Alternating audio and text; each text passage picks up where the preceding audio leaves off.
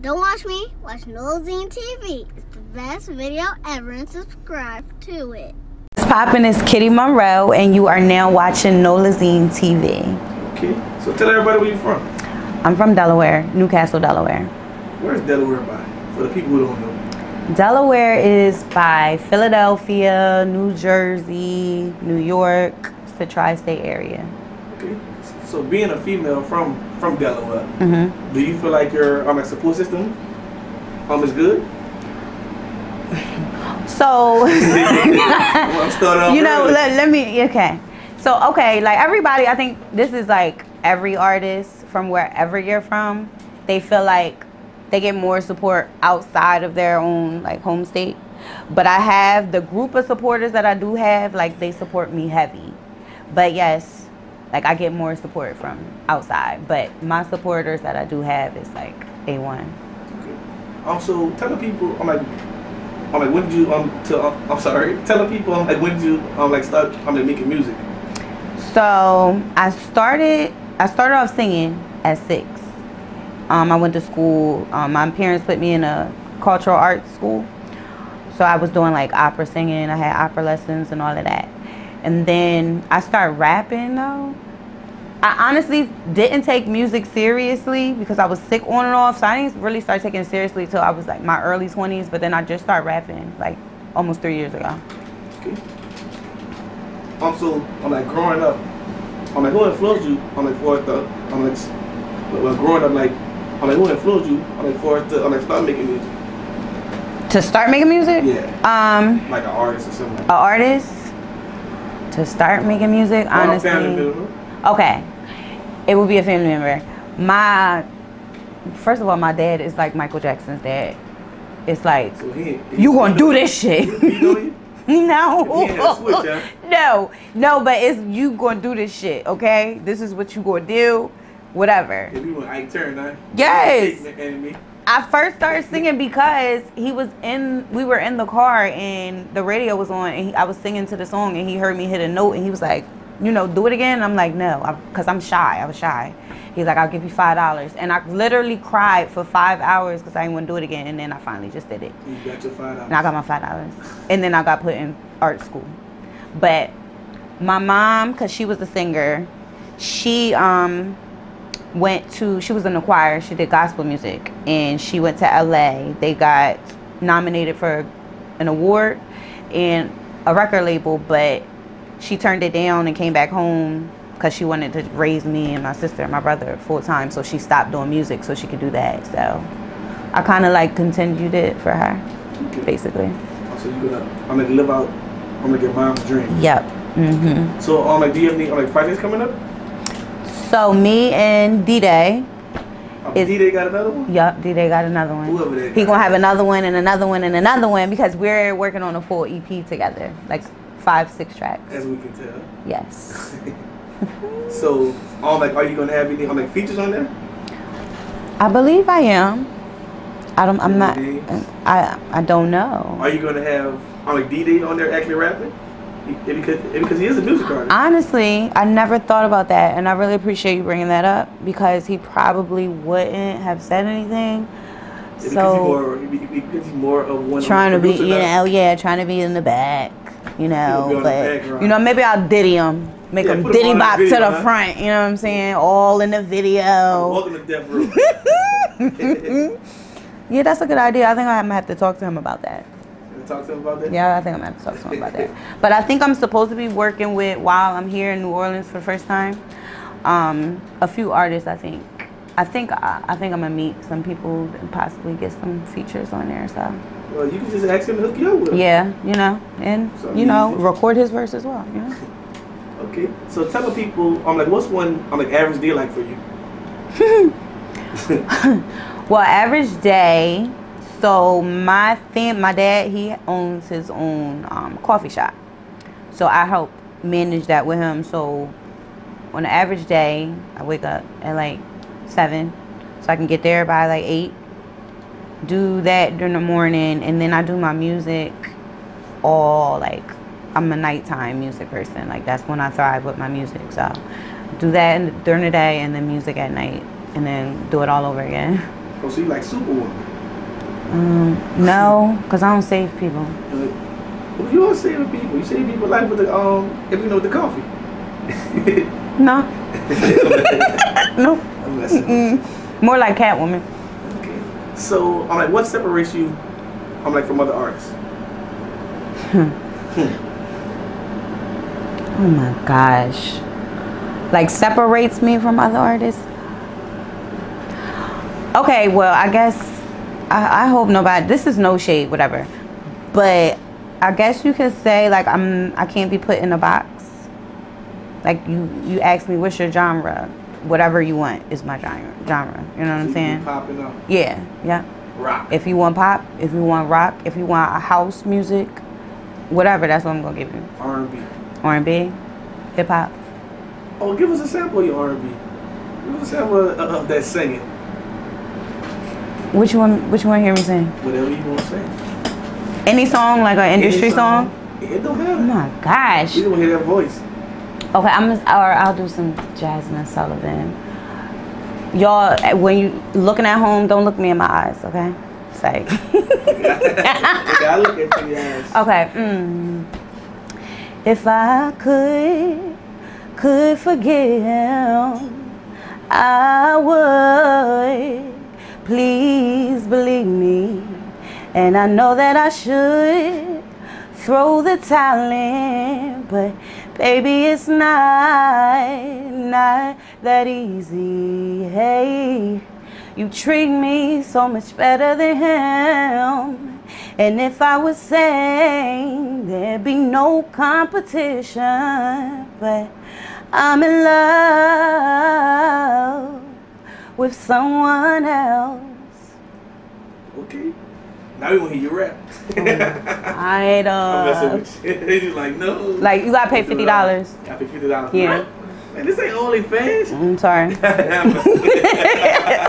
You gotta pay $50. Yeah. You got too much now. Yeah, I'm sorry. Can't give you too much. I respect that. Okay, so please discuss how you interact with your fans on social media. How? Yeah. Do you respond? Yeah, I respond. I'm not bougie. Some people are bougie on Instagram. No, I respond. Unless like the comment is like creepy as fuck, cause some people they be out of pocket. Am I allowed to curse? You can do whatever you want. Okay, some people be out of pocket. Just give us an example. Yeah. Okay, an example. Literally the other day I had a block. He asked me. He said, "Hey, somebody random, don't got no fucking morals. Can I eat your ass from the back?" Don't even know me. You don't know if I clean right, if I wipe from front to back like I'm supposed to. He ain't give a fuck about none of that. I want to know eating ass just came true. Like, just nasty. These motherfuckers eat ass. They eat ass. If any don't mind asking for to eat ass. They eat ass. They eat ass. Toilet paper, balls, and all that in there. Damn. Yep. If the little balls in the toilet paper.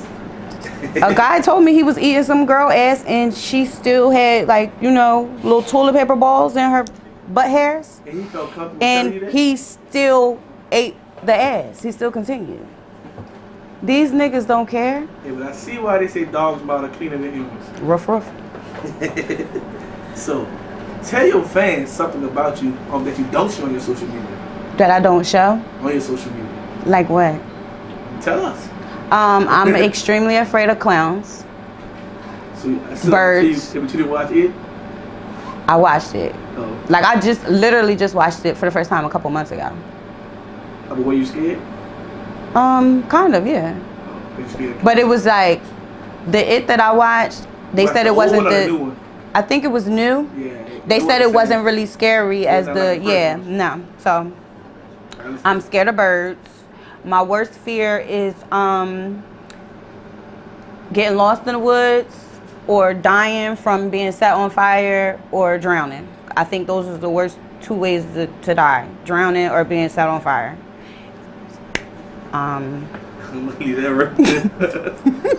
Yeah, I don't know what else.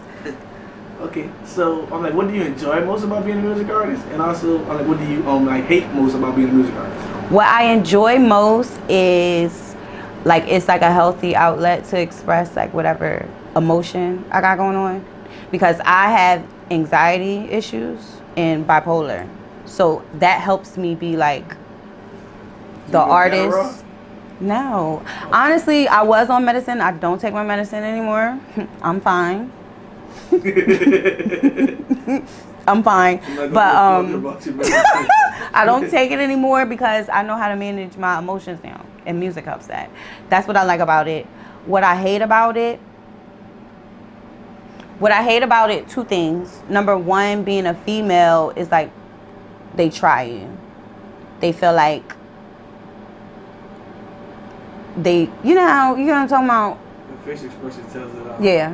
They be trying it. They really be trying it. They feel like they can do and say whatever, and like they feel like females is that desperate to get on that they'll just do whatever, and I'm not that girl. And secondly, I don't like to be touched. Like I don't like people giving me hugs and stuff. And so people be trying to give you, and so, I don't be wanting to be. You're not an affectionate person. I'm not. The thing that you're trying to see. No, because I don't be wanting to be that rude person, but they be like, oh, hi. I'll be like, but like once you become a celebrity, you have to hug your fans and like take. No, you do not gotta hug them. But you gonna lose fans. I mean, they have to feel like that connection. Yeah, I know, but like you don't gotta hug them though. When you get paid meet and greets, the first thing you do is hug them. You be hug. Now, probably not right now with Corona, but exactly. But no, because no, it is always going to be there. It's always going to be here. Now, you know, we got to be a little bit more cautious. Let's see here with the hey. That mother. Cool. No, but for real, I'll give like some people hugs. I'm not ignorant, but I just like ask for permission. You know what I'm saying? Don't just come and bombard somebody with a hug. Okay, I get you. Yeah. So how well do you take constructive criticism? Very well. I ask for it. Like I ask for it, no matter if I'm not going, because I already know. I'm asking if I gotta ask for it. It's because I already know it's something that I'm not doing right. You get what I'm saying? So, but I want people to openly tell me, because some people they be so, I don't know. I don't like people that just tell me what they think I want to hear. Like, tell me some real shit. Don't make me, make a fool out of myself. The fuck you laughing at? Ooh, are you going to edit that out? No. Okay. Oh, shit. Damn. All right. Action. You gonna be paying attention to me? So tell the people, how did you come up with your name? My friends came up with my name when I was like a teenager because people say my eyes chinky, so that's where the kitty came from. So I will always be like a cat for Halloween. In Monroe, I honestly, Anna Nicole, I used to call her my mom. And yeah, and Marilyn Monroe was my grandma. So I was devastated when Anna Nicole died. So has there ever been a point in your music career when you just wanted to give up? Hell yeah, a lot. Do you need examples? If you want to give it. The first one was when I was just singing, and I got sick, and I got tumors in my neck. And so when they did my second surgery and took out, it was a really big tumor that was so big that it was pushing up against my voice box. So they had to scrape my voice box to get it out. And after that, I ain't have no voice. I couldn't talk, none of that. And so when I finally got my voice back, I wasn't able to sing how I used to. So I was just like, I'm not doing this no more. So what made you actually do it again? My mom, I was really depressed, and she was like, now listen. You gonna get out this funk and you gonna find a way to use your voice again. So figure it out. And then I figured it out. So what's your advice to one younger artist that's trying to follow your footsteps?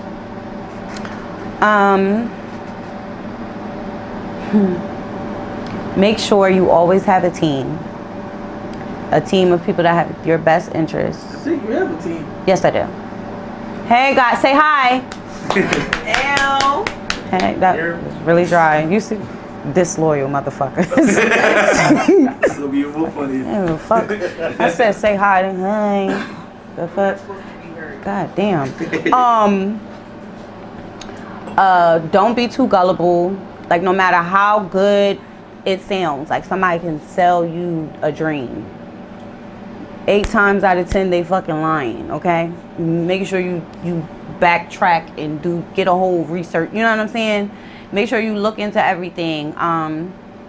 And it's going to get frustrating. It's going to feel like you've been doing shit for so long and it's not paying off. But you just got to keep. You gotta stay consistent. Keep going. Consistency beats talent. Anyway. Yep. Okay. Do you feel like you have to move out your city? Absolutely. Before you even finish the sentence, absolutely. I'm ready to go. I think I'm going to move after my birthday. I'm not really sure yet, but I do need to be down south. That's what I do now. And we just end up in P Valley. At the Pink? At the Pink. But what if I'd be like Lil Murder and somebody come in, somebody. No. I'm saying I don't want Cliff. I don't want Cliff with big ass. Okay. No, what I'm saying is, you want to become discovered. Yeah. Okay, I get what you said. At the Pink. At the Pink. I got you. So I got a funny question for you. Oh shit. Go ahead. Have you ever been catfished? No, I don't think so. No. So you never First of all, I'm not carrying on no shit, no internet relationship. Well, you gotta be in a relationship. You gotta see somebody once and you can think they cute. As soon as you see them, they probably had a hat on. And as soon as they take the hat off, they probably miss the dread. Oh, a catfish no. Okay, so if that count like a catfish, hell yeah. Take that hat off, please. Yeah, but like a girl told me in the last interview, it was guys be catfishing over dick pics. Now see, I don't. If you send me a dick pic, I don't like dick pics. If it look that way, then you like, damn, what the fuck is that? What happened? No, I don't like dick pics. Don't send me no dick pic. I'ma block you. You'll block you? Yes, I feel like that's really weird. What? You're a guy, so what if you? I don't know what you do. You know what I'm saying? But if you taking a dick pic, do you really how you be posing? You be like this, that's weird. I think of shit like that. So what you doing? Just sitting around posing, taking pictures of your dick, and then sending? I don't want that. Don't send me no pictures of your dick, please. I ain't never get dick catfish at all. But it was some people that had hats on, and then they take their hat off. It'd be like, what happened? No, that did happen, but no. So describe your music using one word. My music, overall? Yeah, overall. Y'all talking about me? It's I would say diverse. I think so, yeah. So, what do you think you'll be doing, if you wasn't doing music? Customer service at a bank. Why are you laughing? No, at a customer service for sure. I'm going to be working at a job on the phone. So I can put you on mute and talk shit about you. That's what I did, so. Okay, I got you. So 3 years from now, where do you see your music career going? 3 years from now? Yeah. 3 years from now, I feel like I'm going to be a superstar, rich, and one of the top artists. That's what I feel like.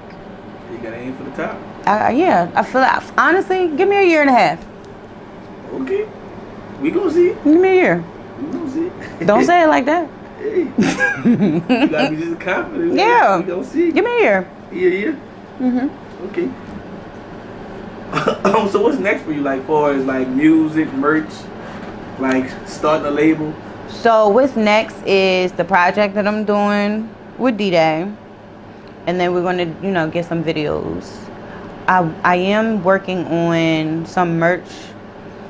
I really want to make my own wine, and some, shirts and stuff. But I'm really looking into making my own wine, for sure. That'd be dope. Yeah. Okay. And also, last but not least, tell everybody, where can they find you on social media and also other music platforms?